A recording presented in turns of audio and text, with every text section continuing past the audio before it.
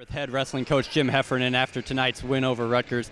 Coach, your team wrestled a pretty good opponent here, one of the better ones you guys have faced this year. You had quite a few close matches. Can you talk about your team's resiliency in those close matches? I think, we've wrestled 7 duels in a big tournament, and actually 2 tournaments, so, they've been in those close matches. It's something we're talking about as the competition gets better, the deeper into the Big Ten season we get into the postseason.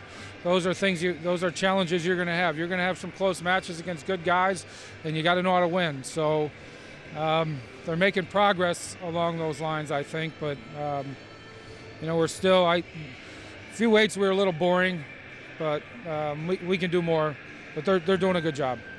You talk about that grind of the Big Ten season, and now you've got to go to Indiana on Sunday. How do you guys prepare for a meet on such a short turnaround? Most of them are used to it, and some of these guys will wrestle 5 times in a day at a tournament, but really, that's what we're facing the next month. Every weekend we're going to have 2 dual meets, and they're all competitive teams, and the next 3 out of 4 on the road, so they better figure it out quick if they haven't yet.